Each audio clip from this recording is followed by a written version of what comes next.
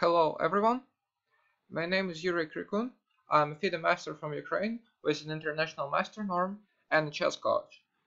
Recently I have produced my first video course for thechessworld.com, and today I finally decided to commence my own YouTube channel where I would try to produce some entertaining content as well as instructive content for those who want to learn how to play chess better.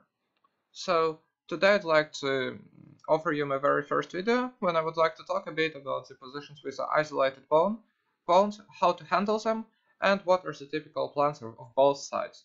So let's get started. To begin with, I'd like to demonstrate you a rather old game, which however is one of my favorite ones since it illustrated the dangers of lacking in development and underestimating opponent's attack quite distinctly.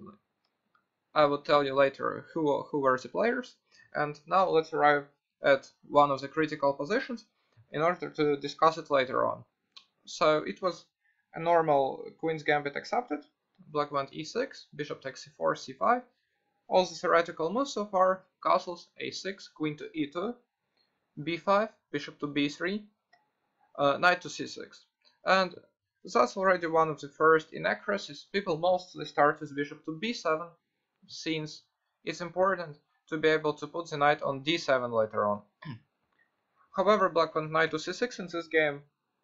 Obviously, even though it's not very accurate, it's not a losing move, so let's not stop on this one, since I think the primary goal for us today would be to discuss the isolated pawn position. Bishop to b7, e takes d4. And finally, we arrive at a pretty standard structure when white has an isolated pawn. What are the ideas for both sides? Based on my vast coaching practice, I know that quite a lot of club players and amateurs actually don't know that much about this position. However, many of them, for some reason, are inclined to think that an isolated pawn is always something bad and is always something to be afraid of getting, because they know that it is weak, it cannot be protected by pieces, so you should be trying to avoid it. However, white also has quite a lot of advantages in return. For instance, well, right here he has a large lead in development, but overall he also has the two open files for his pieces. The rook can operate on the e file as well as on the c file. The white knight can go to e5 on many occasions, and also the pawn on d4 secures quite a significant space advantage for white, especially if the knight is, for instance, on d7, since the white knight is able to come to e5. Also, very often, let's return for a second in order to discuss a slightly different position. For example, c5, castles, takes, oops, e takes d4 should rather be played. Bishop e7, knight c3, say castles, and for example, something like a3. So one of the plans for white is to develop his bishop, then play queen to d3, develop the rook, and then try to build up a battery against the black king with bishop to a2 and then bishop to b1. Together with the queen on d3, of course, it creates rather unpleasant threats over the b1 h7 diagonal, which would finally force black to make some concessions, and of course it's rather clear what white should be doing. So, in my opinion, such positions very often provide white with very obvious play, and in my opinion, to attack is much easier rather than defend, so to get an isolated pawn in order to achieve such a position might be a very good idea. However, of course, again, let's just go to such a position since I feel it's way more typical rather than what we're going to look at. Black also has his own share of chances. His main idea would be to trade a lot of pieces, since at the moment, as we know, white has space advantage as well as some initiative, so basically just getting all the minor pieces off the board would make sure to extinguish white's initiative, and later on black would be able to attack this pawn on d4 in the endgame, since it cannot be protected by white's other pawns. For example, let's just help ourselves by trading all the pieces. Of course, the sequence wouldn't make any theoretical sense. I just want to demonstrate what is the position you should definitely be afraid of getting as white. For example, say rook d1 takes. Let's just make some moves, I don't know, whatever. Takes. It doesn't make any sense, but please don't judge me. For example, queen takes d5, say queen g3, takes. Okay, let's. It didn't make any sense whatsoever, but finally we can just look at the positions that we should definitely avoid by all means as white, or as a side that has an isolated pawn, because something that black would be doing as well as white. So both sides would probably double up here. Black would just play rook to d7, rook to d8. It would be even better to have the queen at the end of this column on the d file rather than in the beginning. But what's very likely to happen is that black will just be able to go e5 at some point, when all the pieces are tripled up over the d file, and the pawn on d4 would just be lost, which would mean white would face an extremely unpleasant endgame, maybe a lost one. But let's return to the game, since here black never managed to consolidate his position and finish the development. Black on bishop to b7, e takes d4, and here I would like to ask you a rather interesting question. I would encourage you to stop the video, since black went knight to b4, and here we need to think as white what to do, since as we know now black would like to block the pawn with knight to d5. That's a weak square, so white would never be able to challenge with his pawns, and then just finish the development in order to start swapping pieces later on. So what should white do, since he's better developed and he needs to benefit from that somehow? Please think. Yeah, as I said, if black manages to go knight to d5 followed by bishop to e7 and castles, black would get an excellent position, which is why white doesn't have any time to lose. So he continued d5, a very powerful continuation.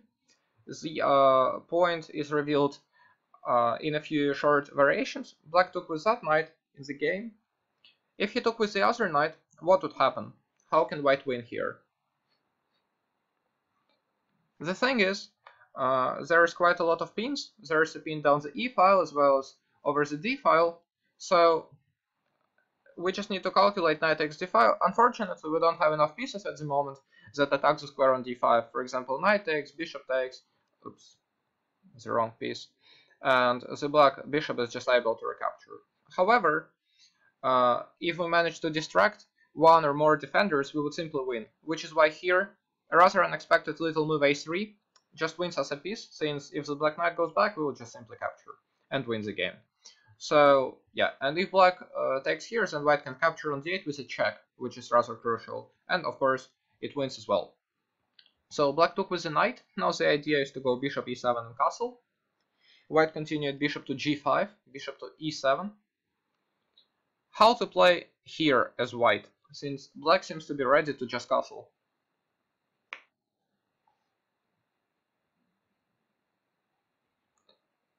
White continued his extremely energetic play with a very precise move bishop takes f6. The point being that of course the knight is not able to recapture. As we know, because of numerous pins, the black bishop isn't able to take either, since white just takes on d5 and wins a piece.